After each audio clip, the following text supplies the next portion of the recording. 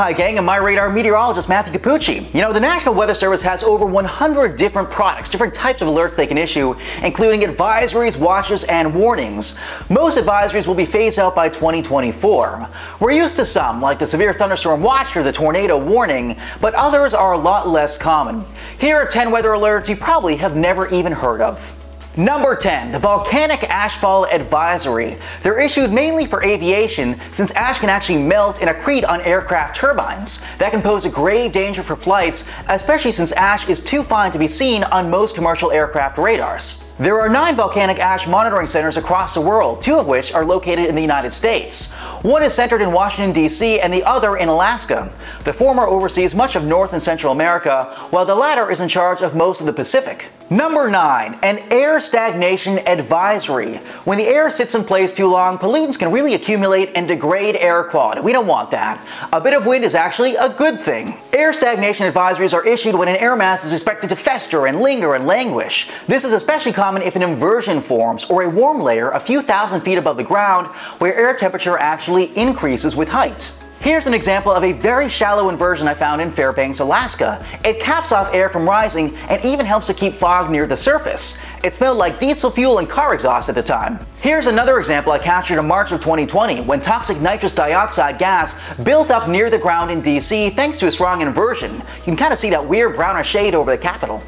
Here's yet another example from Chile in 2019. Number 8. The Blowing Dust Advisory. Now, odds are you've probably heard of a dust storm warning before. A blowing dust advisory is a step below that. Blowing dust advisories are issued when visibilities are expected to dip below a mile but should stay above a quarter mile. Full-blown dust storms can induce brownouts, similar to whiteouts and blizzards. Driving can become extremely dangerous, especially in full significant dust storms. Here's a classic example from January 15th depicting strong gradient winds on the backside of a cinnamon bun swirl of low pressure.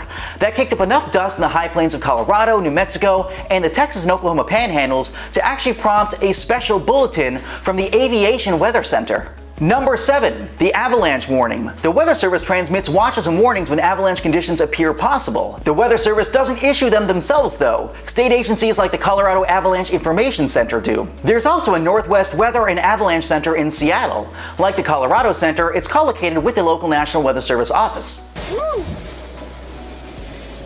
Number 6. The Extreme Wind Warning. You never really want to be beneath one of these. It means extreme winds of 115 miles per hour or greater are about to accompany the eyewall of a landfalling major hurricane. That's Category 3+. These warnings were actually born creatively and out of necessity. In 2004, meteorologists in Florida issued tornado warnings for the extreme winds associated with the eyewalls of Charlie and Jean as they made landfall. 11 such warnings were also issued for areas in southeast Louisiana, including New Orleans, during the passage of Major Hurricane Katrina in 2005. Nowadays, the National Weather Service can deploy the newly minted Extreme Wind Warning. The first was issued in 2016 during Hurricane Matthew near Titusville, Florida. I've been under an Extreme Wind Warning multiple times before. Number 5. The Low Water Advisory. This one's sort of basic. It's much less dire, but it's still useful.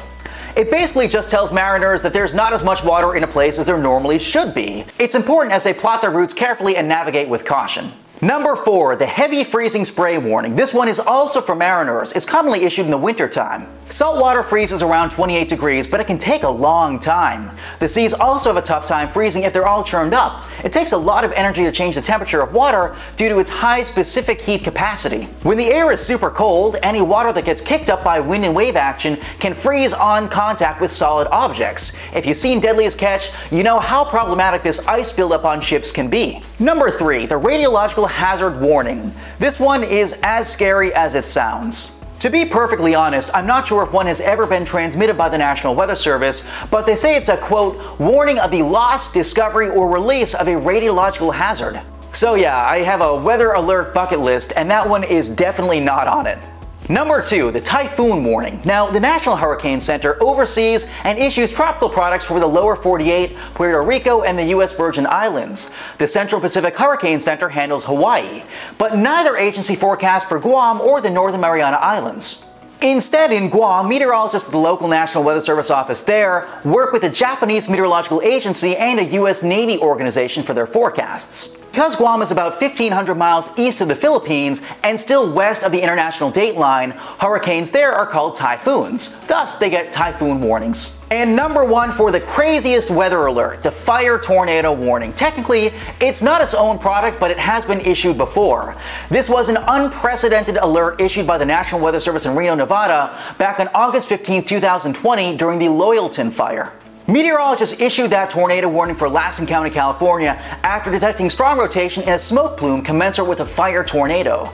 These weren't fire whirls that spin up from the ground. These were bona fide tornado-scale vortices made of smoke and fire that reached down from the clouds above. The smoke plume from that fire reached about 40,000 feet, more than tall enough that it felt a change of wind speed and/or direction with height in the atmosphere, aka wind shear. That caused the plume to rotate and eventually produce a bona fide, legitimate fire tornado.